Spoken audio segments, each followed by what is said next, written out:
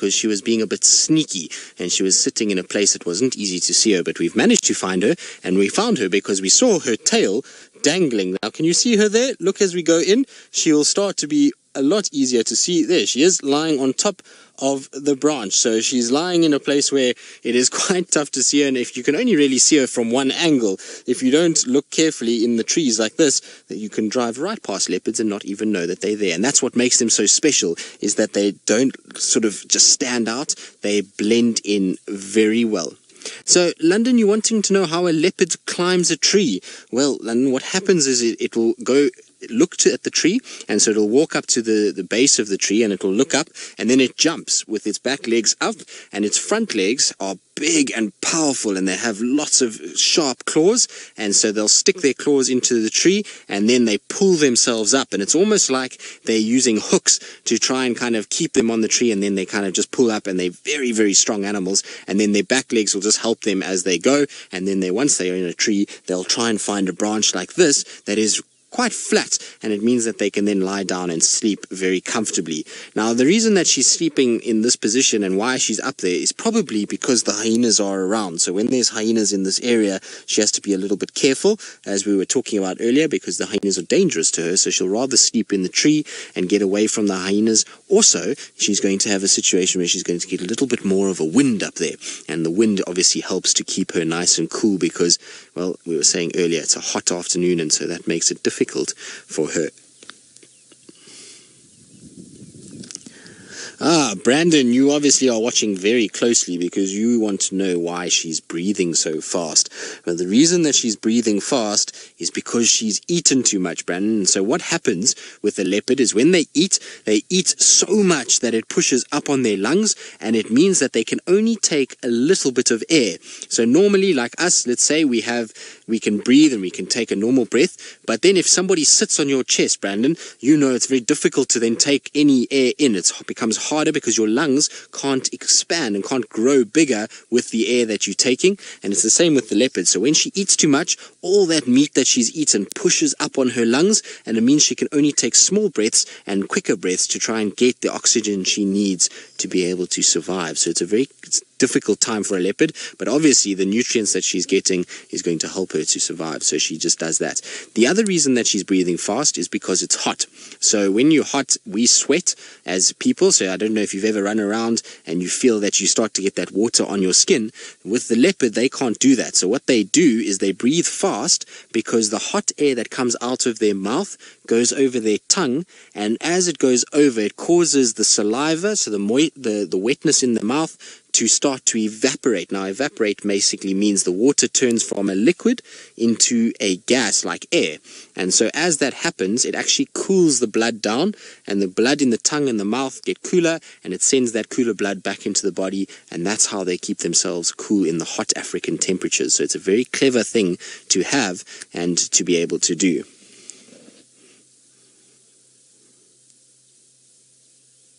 Videos, you're wondering why leopards are so sneaky.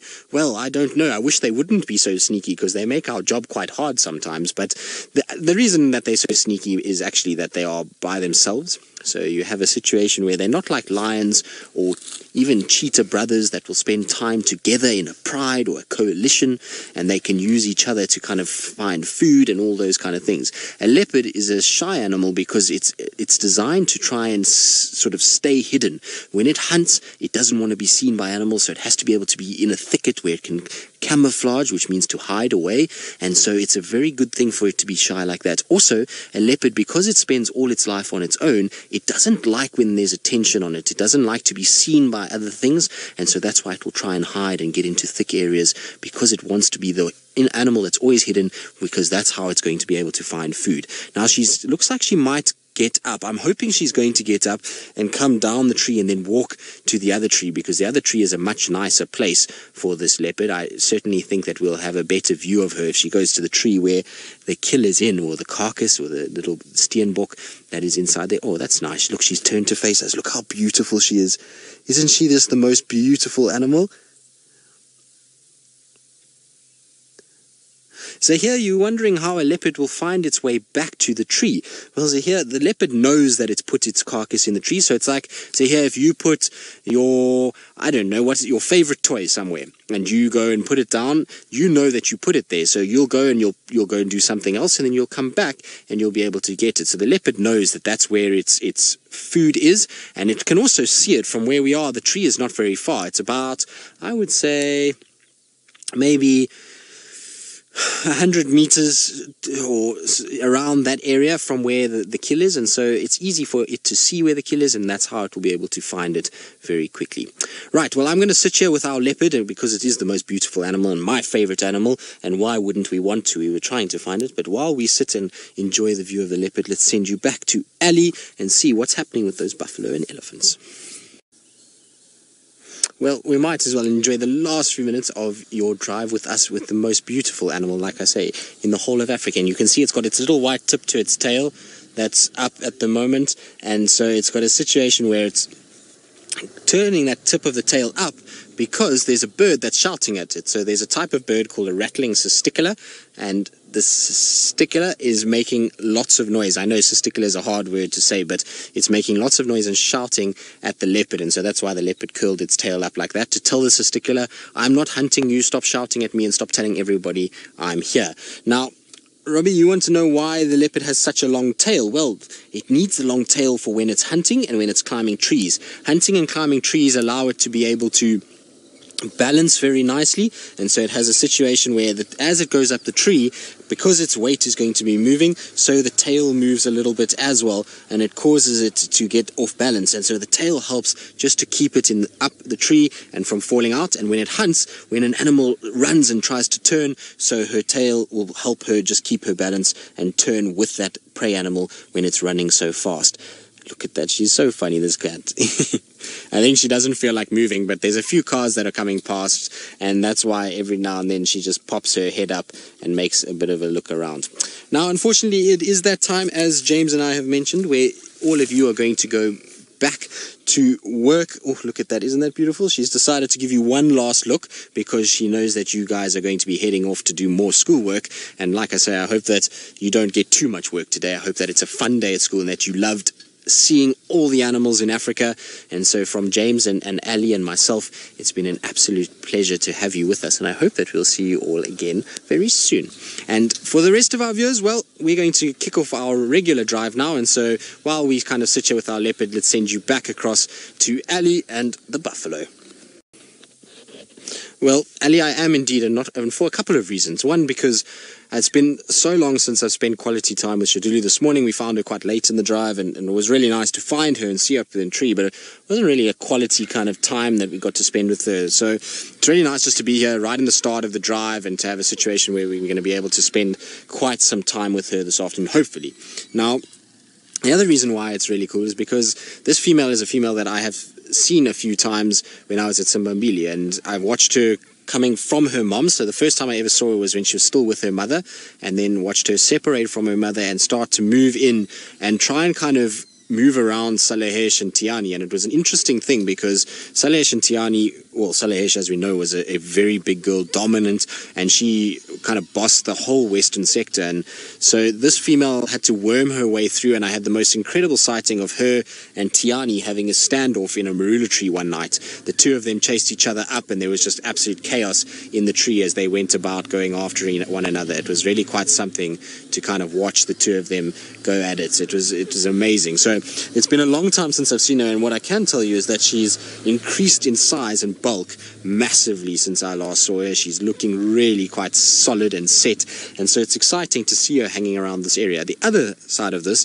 is that we kind of asked for a more kind of picturesque scene, and I'll tell you why. I mean, we've got a green, beautiful wattle that she's sitting in, and look at that when she just looks over at us. Is that not magical? And behind her is this rainy, overcast, dark cloud, and it is as good as one could ever ask for. She is looking as pretty as you could be, and like I say, the green and that dark kind of blue behind her is just phenomenal. Of course, we are going to get a bit of rain because of that cloud. It's kind of ghosting past us a little bit to the left. There'll be a few drops that are going to fall on us. In fact, they're starting to fall now, so it's going to come with a little bit of a cost, but I think that's absolutely perfect to see a leopard like that. Of course, we could have had a bit of a cleaner background, but there's not much more we could have asked for. And I love the fact that she's kind of pinning the one branch down for us so that we can see her face quite nicely, because if she lifted her one leg, that branch would definitely lift up and we'd have a situation where we wouldn't be able to see her nearly as well. Look at that. Hello, girl. Very pretty. Now, you might notice also above her left nostril, she seems to have a little scar there. And I wonder if that little scar has got something to do with the fact that she has been mating with Hukamuri. We know Hukamuri's got 1 or 2 scars. I wonder if maybe she had, during that mating process, they got into a bit of a scrap. Sometimes it happens with the males and females as the male removes himself from the female, so the barb on the end of his penis hurts her, and then they kind of fight it out. And that's maybe why Hukamuri's got a nice little cut under his left eye, and she's got this cut on her nose, because I haven't heard of any other sort of altercations with leopards or any sort of fights that have taken place between her or Hukamuri with other individuals at the moment. Of course, there could very well be. Now, I think she's actually going to stand up. It's starting to rain, so I wouldn't be surprised if she decides that the rain is not for her and she goes and finds herself a little thicket, which won't be good for us because she is inside Simbambili, and like I say, if she comes down, it's going to be a very tricky situation to be able to find her. What I am hoping, though, is that she heads back maybe closer towards her carcass and her kill. But let's see, it looks like she might get up. Are you going to move, girl? I hope not.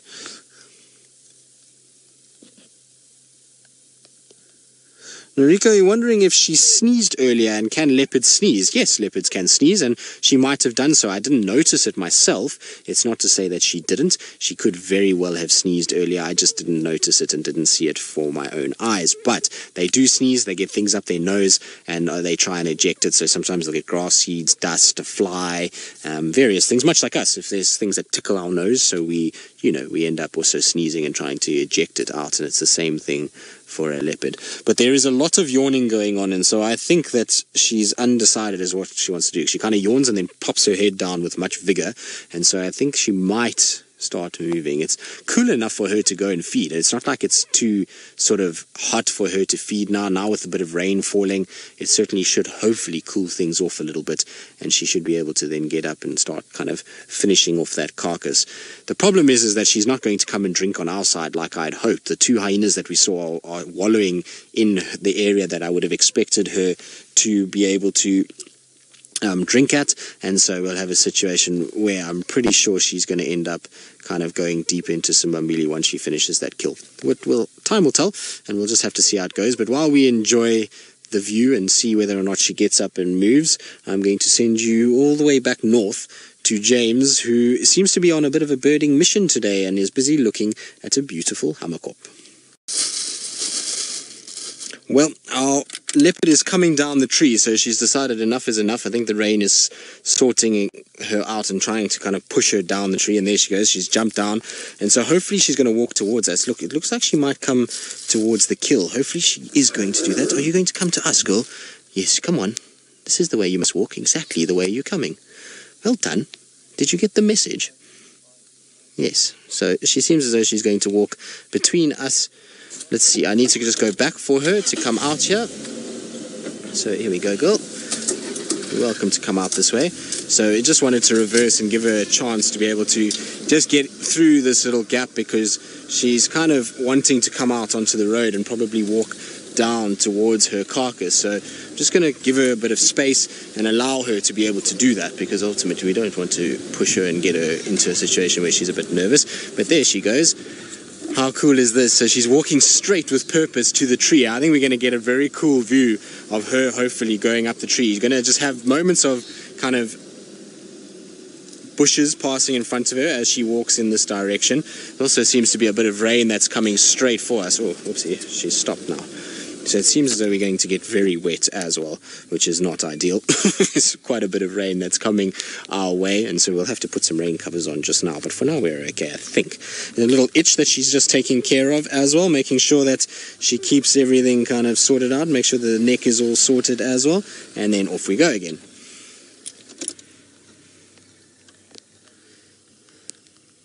Debbie, you're wondering if the big cats hunt more with their eyes or their noses? Well, Debbie, it depends on the situation. They use their nose a lot, but I would say eyes more than anything else. If I had to sort of take a wild guess, is that their eyes were far more important to them than their noses are. In saying that, though, I've seen leopards with one eye that are absolutely fine when it comes to hunting. Now, I'm going to go past her a little bit because she's going to approach this tree and walk straight. Actually, there's a car in front of us, so we're going to just let them go through.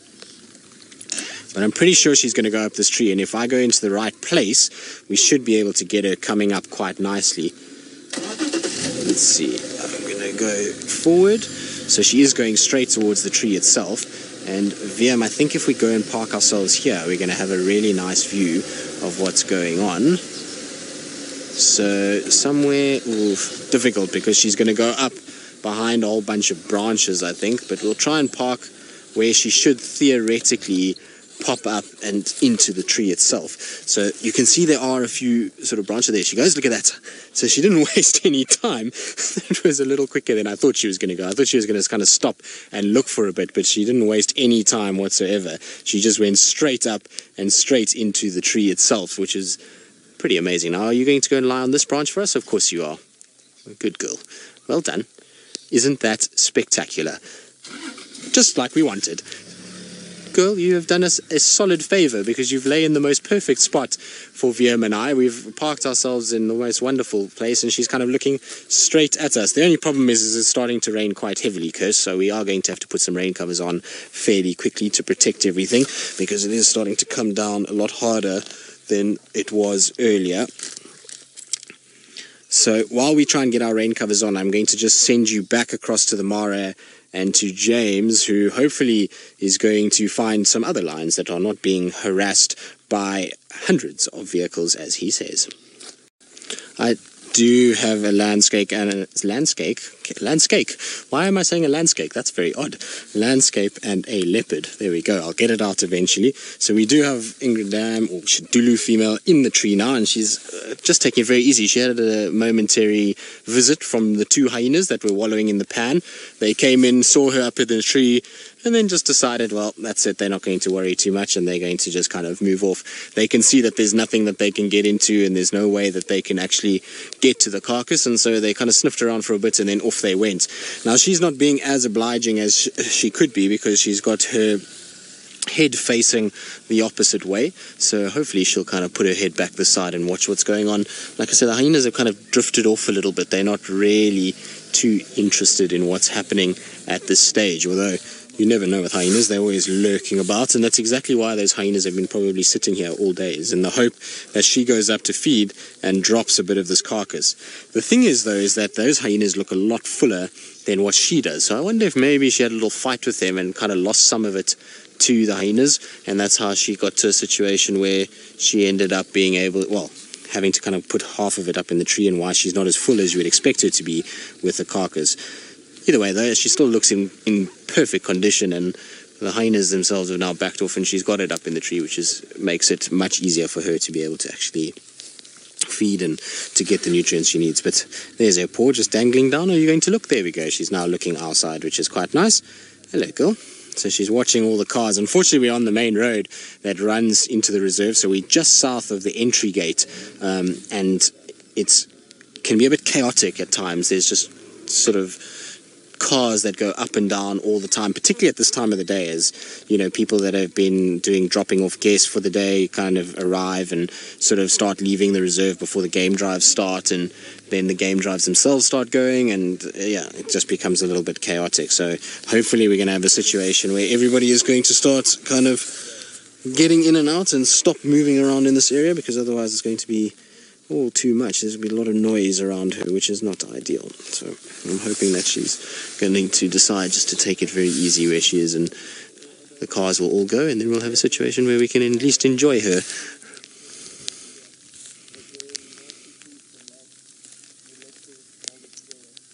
Noriko, you're wondering if leopards only have one layer of fur. So yes, they only have one layer of fur. They don't need more than that. You can imagine when it is 120 Fahrenheit or 40 degrees Celsius. You don't exactly want 2 or 3 or 4 layers of fur on your body. You're going to have a situation where it's going to get far too hot and far too uncomfortable to have that much fur. So they only have the one layer. Oh, look at that. Something about a leopard when it's gazing and the kind of breeze is blowing in the background and the marula tree is just fluttering.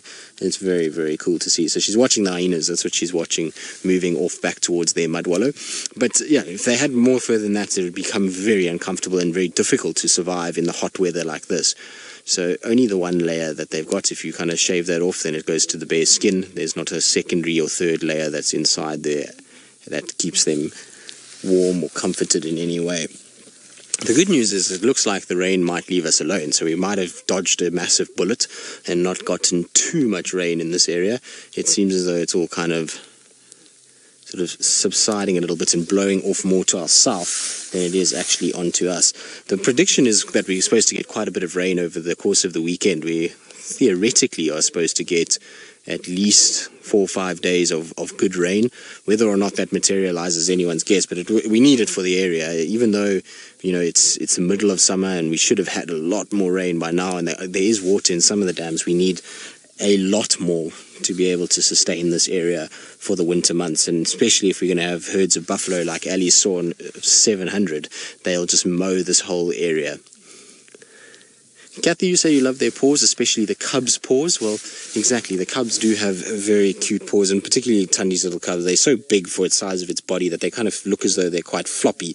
But when you see a leopard in a tree like this and you can see their paws just kind of dangling, it is always cool to see. It's just one of those, surreal moments, really, where there's this massive cat sitting in a tree and its paws dangling from the branches. It's always kind of one of those really cool things to see, and you can actually see the difference now quite clearly between the two sets of paws. So the front paws, big, bulky, heavy set like that's the front paw, and the other ones are those much more slender and narrow and longer paws. And if you were watching this morning, you saw that we showed you a track of where a leopard had sat down, and that's why it left that very elongated track, is because you can see her paw that then runs up towards sort of her ankle joint, and so that was the whole track that we saw, that long narrow section on the sand itself, which is not something that you see every day. So very cool to see, and obviously it's a nice study on the differences between the paws and why they need different paw sizes, and a sort of difference between the back and front is all to do with the way that they go about business. The back paws are there to help with jumping and to be able to help with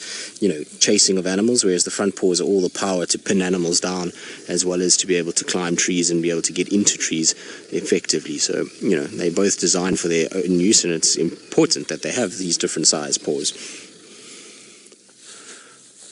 Wild Alan, you wanting to know what the name of this tree is? Well, this tree is called a marula tree. So it is the tree that all the elephants are standing under at the moment because of the fact that it is fruiting.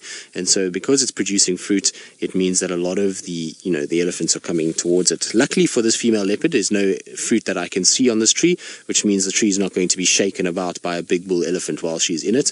And so she'll be able to kind of sleep quite peacefully. But look at that. Isn't that the most reclined she could be? Now, I apologize for the aerial. That's the hyena that's just come out behind us and is probably going to lie on the road. Yes, it is. It's going to lie in the cool sand and take it very easy. It's, like I say, the same hyenas that we had in the mud wallow.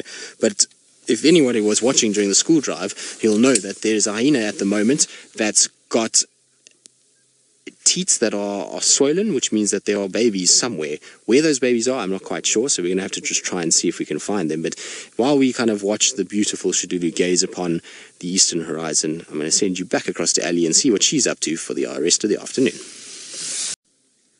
Well, our spotted cat is still resting easy, taking it as chilled as it possibly can and enjoying the view. I suppose when you can sit atop of the world like that and watch the hyenas down, it's almost like a king looking down on the common people and just kind of almost having that laughing face as to say, well, sorry, hyenas, you can't get up here.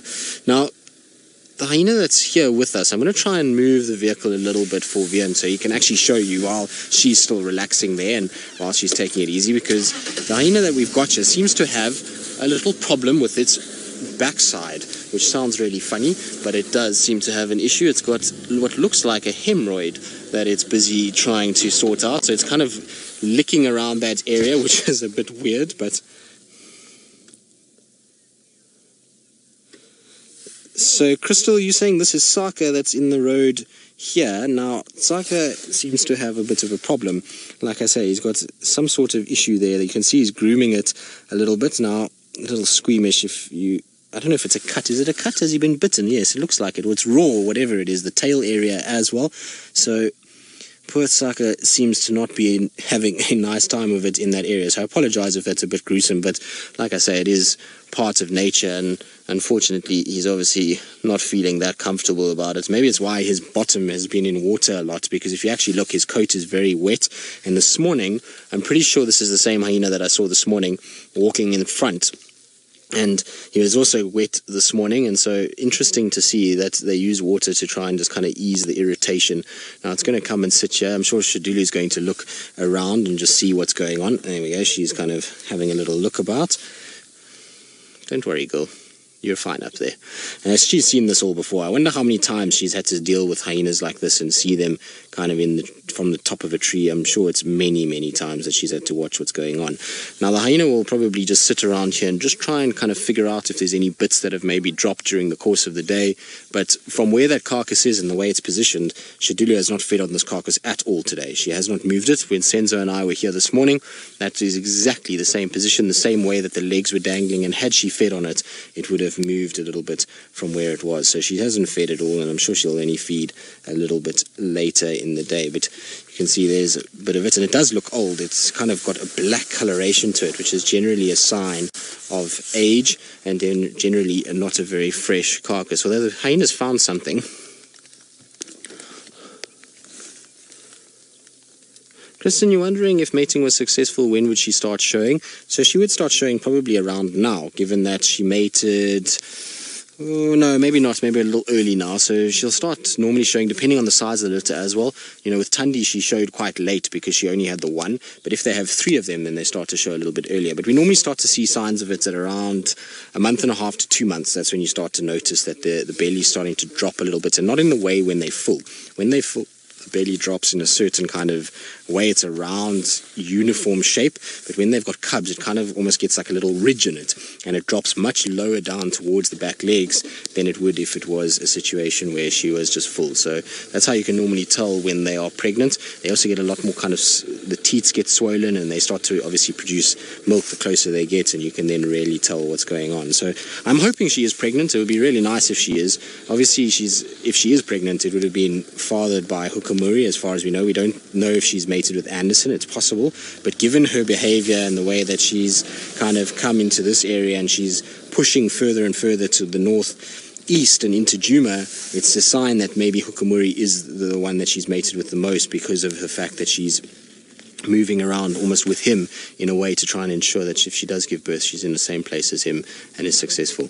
But look at how she's just watching what's going on. We heard impalas shouting there a little bit earlier, so there was 1 or 2 little snorts. It sounded more like rutting than anything else, but maybe she can see impalas. Look at how she's intrigued in something. See how she's popped her neck out and she's really studying what's going on. I don't know if it's maybe the hyena that's walking off into the distance. Is it the hyena that's walked off there? Might be the hyena that's walked off, because it seems as though she's kind of studying exactly that and just watching what's going on. But there we go, paw up and head on it, and she's got beautiful colored eyes. You can see she's got that kind of light bluish green color, which a lot of the leopards from this southeastern section of sort of the northern area, so they're up against the Londolozi Singita boundary, a lot of them have this similar trait of bluish colored eyes. Right, now I'm going to sit the whole afternoon probably and enjoy this, and while we do that, let's send you back across to James, who apparently has got the bold and the beautiful. It's probably a reference to what he was talking about in terms of Amber, but let's go across to Amber himself and see what he's up to. Well, James, it's just true. There is a major soap opera that's playing out at the moment, and it's a highly entertaining one, probably far more entertaining than The Bold and the Beautiful. Well, I'm not sure, actually. Maybe James loves The Bold and the Beautiful. I wouldn't be surprised. And it also seems as though James is on a naming spree today. I'm being called Tristina, and there's many animals of the Masai Mara that are just being named willy-nilly, and it really is, I'm sure, going to be quite confusing for those animals when they go back home tonight and just tell their friends, I've just been named something completely different to what they call them. So, James, I don't know, did you check with all these animals? Since this morning you were chatting about talking to animals and all these things, so hopefully you checked with all of them that they like their new names and that they're not just offended by the fact that you're calling them Sydney and Amber and various others that you've done today. Although I did enjoy the James giraffe, which is probably my favorite one, the short giraffe of the Masai Mara named James. I thought that was quite delightful, and I did have a chuckle at that today. Now, our leopard is going to sit tight. I'm sure it's not going to move too much for too much longer. It's probably in a situation where it's going to just kind of rest the whole evening up here. I was hoping that maybe her climbing up and making a bit of noise might have attracted the attention of Hukamuri, who's not, too far away. He's, at the end of the day, is on One-Eyed Pan Road, which is just to our southwest at the moment, and so I have a situation with maybe that I thought if she scaled, even though he's got a kill, sometimes male leopards can be a bit funny. They'll even leave their kill in a tree and then come and investigate what other leopards are around. And I thought maybe, just maybe, he might arrive. So you never know. Maybe he does. Also, all these buffalo that are not too far from us, you never know. Maybe they start coming over the road and the Nkuhuma Pride is following. So it's a good place to be. We're in a great sort of area for things to happen. And hopefully, like I say, we will get to see something. The rain seems to be coming back again, though. It's starting to get very dark and very dingy quite quickly, and it's going to be certainly at an early sunset, so it's going to be a rather long period of darkness that we're going to be in tonight, because remember that we have extended out a little bit towards 7 o'clock, so it's going to be a little darker tonight when we finish up, but it's okay. It'll be interesting nonetheless. Right, now it is that time though that we are going to say goodbye to various platforms that have joined us this afternoon. I hope that you've had a wonderful time with us, and we hope to see you again shortly. If you are enjoying this far and you want to carry on watching what's going on with our female leopard, remember that you can just Google Safari Live and you'll be able to carry on watching, because we are still out, as I mentioned, until 7 o'clock this evening, so there could be lots of interesting things. Ali's out and about looking for all kinds of things, and like I say, there's potential with the lions and with the buffalo that are around, and maybe they make an appearance. So hopefully we'll see you again, but it's been an absolute pleasure, and we'll leave you with one last view of the beautiful leopard in the tree.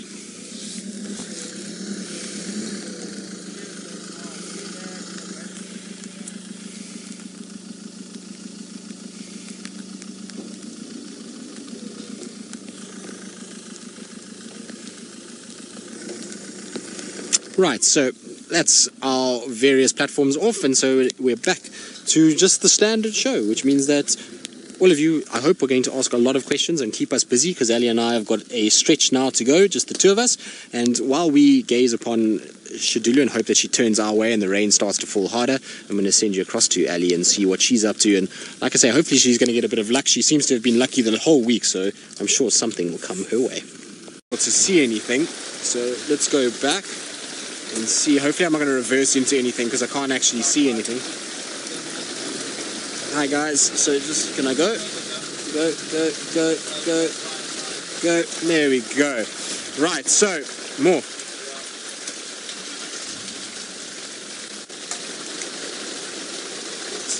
So sorry, Chris, the rain is so hard I can't hear you, and so I'm trying to reverse more. That's good, okay, so VM says that's good.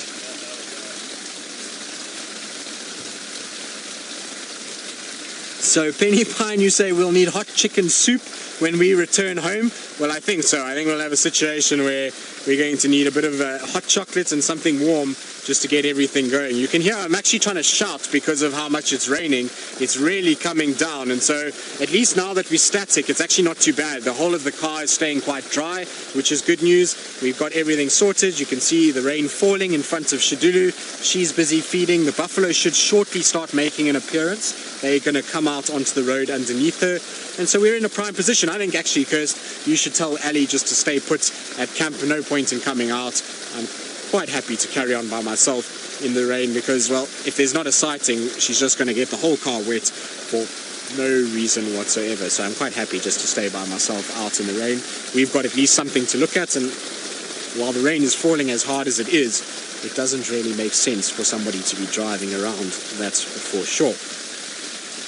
But Xidulu, I'm surprised that she's feeding now in the sort of heaving rain. I would have thought there would have been a situation where she was going to try and rather kind of feed when it was dry and get up there and kind of eat, and then only go and find shelter when it rains. But she's decided it's time for a good feed now, and I suppose she's underneath as much cover as she possibly can be, and so it's going to be perfect for her to have a good sort of feed and rest. But there you go, she's just looking at us, a bit of a shake, getting all the water off, making sure that she's nice and clean. Well done, girl. There's not much meat left there though. I think she'll be finished by the morning though. She might still be around tomorrow morning, but I don't think she'll have too much left of it. And now here come the buffalo. So they're slowly but surely coming out now. They're going to hopefully be visible. Can you see them there, Vian? I'll move my flap a little bit for you. There we go. There's the flap being moved. So there come the buffalo in the pouring rain. You can see the gate just in the distance there. So that's the gate in the background. That's the entrance to the Sabi Sand. So it's all taking place very, very close to that area. And the reason why it does that is because why the animals come past this gate system is because this is the thoroughfare for the Manyeleti and the Sabi Sand. So that's the crossing point for a lot of these animals, and that's how they get round from the Manyeleti to here. And so it kind of is almost like a choke-off system. Sorry, VM, I'm trying to hold this cover away from you so that you can see all these buffalo coming through. But they will all come out onto the road and into the front, and it will be quite nice. They'll be under the tree with her, and the rain hopefully will subside a little bit as well, because it really is pounding down at the moment. It sounds like it's lessening somewhat, so hopefully we'll have a situation where it kind of eases off and it becomes a lot better to deal with. Now, I just had the most awkward experience because the rain cover is obviously got water dripping off it, and I wasn't paying attention, and I just moved it onto my shoe, and all the water just went dribbling down the sides of my shoe and onto my sock. So now I have a wet sock, which is a little bit weird, but anyway, it'll be okay. I'll survive. A bit of water didn't hurt anybody. I'm not an effervescent tablet. I certainly won't dissolve in the water, that's for sure.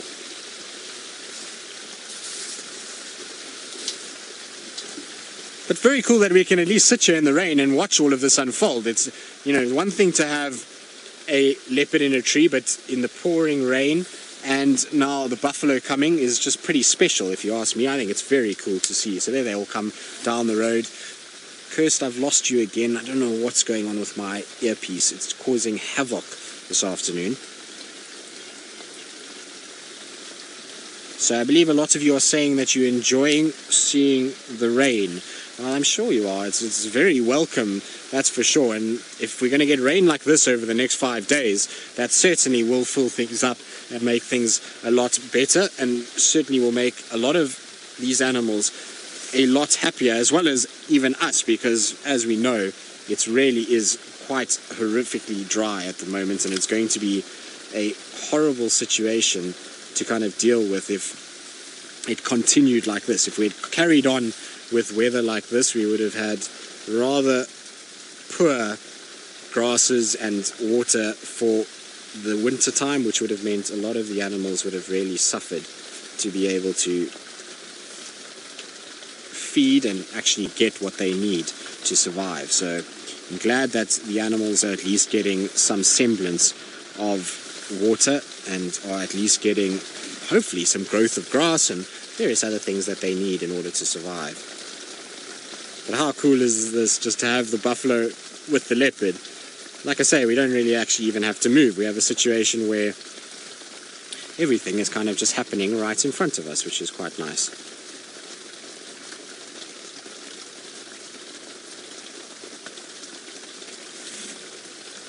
I wonder if she's going to respond to the buffalo. She doesn't really seem too perturbed by it. She's kind of just sitting watching them come along, and she's not really too stressed by the fact that there's a whole massive herd of buffalo that's approaching where she's got a kill. She's kind of just sitting here and taking it very easy at the moment, and just enjoying the fact that she's got a nice meal, that's for sure. So if I was her, I suppose I'd be very much the same. I'd also be just sitting enjoying my meal, and the rain. There's not really much else you can do at the end of the day. You just got to kind of enjoy that you have something at least to keep you kind of warm and a bit of shelter when it comes to the tree itself. Now I wonder if my earpiece is playing up again. It seems to be. Sorry, Kirst, I know that you're trying to get hold of me, but this earpiece is driving me absolutely batty this afternoon.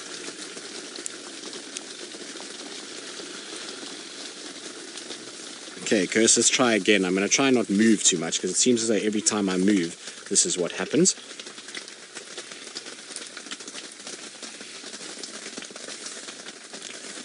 Tony, wondering if a leopard can catch a common cold. So no, not really.